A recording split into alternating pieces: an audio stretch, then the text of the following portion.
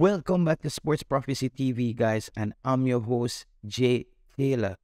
As you know, it's been reported that there's inner fighting, guys, in the JFF between Coach Heimir Hallgrímsson and the president, as they are disagreements on whether or not Jamaica should play the friendly so close to the Gold Cup this summer. It's slated that Jamaica is to play the United States on June 24th at Soldier Field in the USA. As we know, this is basically a home game for the United States. It's a big game for Jamaica. So I'm thinking the coach more wants to have his team prepare a bit earlier before they end up playing this opener. However, it seems like the JFF has secured some games for the coach, but the coach is not in alignment with the JFF as to the date and the time. And here is where professionalism comes into play. Here is where a coach who has previously taken a team to the World Cup comes in. Under previous head coaches, I think they would have took these two games and just said, okay, great job, JFF. You had booked 2 games for us, and now we will play these 2 friendlies and enter the Gold Cup. However, Coach Heimir Hallgrímsson has pushed back this time, guys. He has pushed back on the JFF, and he has turned down the games. So now the JFF is stuck with the task of sourcing other games. And this is a big move for the head coach. It also shows he's independent-minded. He cannot be controlled.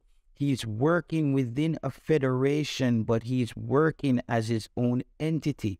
And this is where head coaches tend to get that respect from a federation, because there are times if the head coach becomes too close to the federation can then get more leniency from the head coach. But it seems like Coach Heimir Hallgrímsson is playing the perfect balancing act. He knows he's working for the JFF, but he also knows at the end of the day, the buck stops with him on the field when it comes on to football.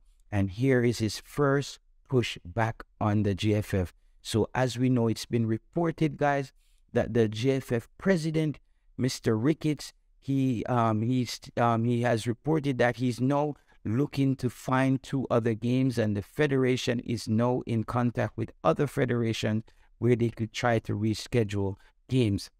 I hope Jamaica gets 2 friendlies, but I also agree with the coach, because the turnover time for Jamaica cannot be too short. Remember, if any team is going to win the Gold Cup, you're going to be playing 6 games. 3 games in the first round and 3 games in the second round. And players are going to break down. Players are going to get injured. As you know, Leon Bailey's coming off an injury. Jamaica is also planning to bolster their squad with the Everton winger, Demarai Gray. I'm sure the coach would want to take a look at these players, but I'm sure the coach wouldn't want to risk losing these players before the tournament starts.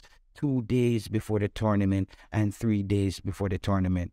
So, good move by Coach Heimir Hallgrímsson. I still, however, also hope that the JFF can pull off getting 2 friendlies, because I cannot pick any sides on this coin, as either way it's a catch-22. If we don't play 2 friendlies, then the team actually doesn't prepare well for the Gold Cup. And if we do play the friendlies that the JFF has schedule, which is so close to the Gold Cup, it could be a potential where players get injured or players break down. So it's important that the JFF and Coach Heimir Hallgrímsson does find a medium and get it right. So thank you guys for tuning in again to Sports Prophecy TV, and I'm your host, Jay Taylor, and until next time, see you.